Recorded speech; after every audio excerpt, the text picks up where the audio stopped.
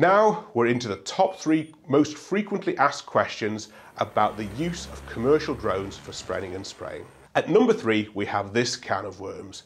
Can you spray pesticides from a drone? Since the publication of PricewaterhouseCoopers' Skies Without Limits version 2 report back in June 22, and the subsequent publication of the UK government's drone ambition statement the following month, this is an area that's evolving rapidly. Let me explain. Very sensibly, the 2 bodies that oversee agricultural drone operations have split their responsibilities according to their respective sectors.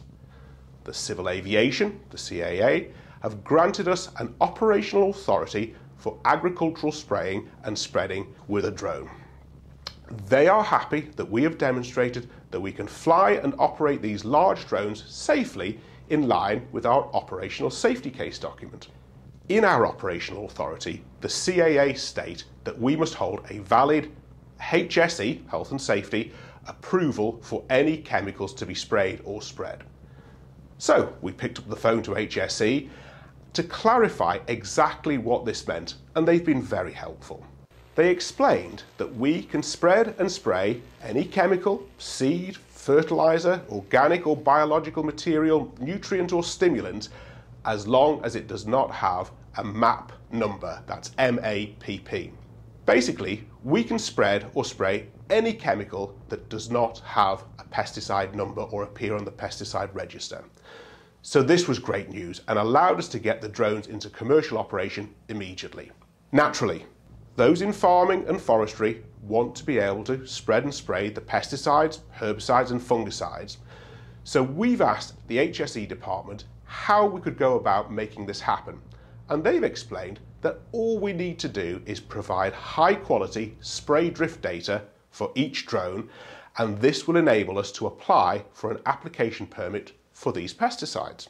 At the time of recording, we're 3 experiments through a series of 4 that will give us that high quality drift data. The experts at the Silso Spray Applications Unit, led by Claire Butler-Ellis, are guiding us through this technical process, and during the first quarter of 2024, we hope to have that data complete. Unlocking access to the plant protection products that keep our UK farmers and growers in business will make a huge difference and will be the beginning of widespread adoption of drones throughout the sector.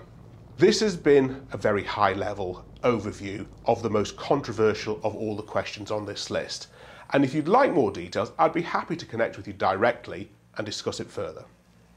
Now, the question at number 2 seems to be one that's totally specific to the drone world.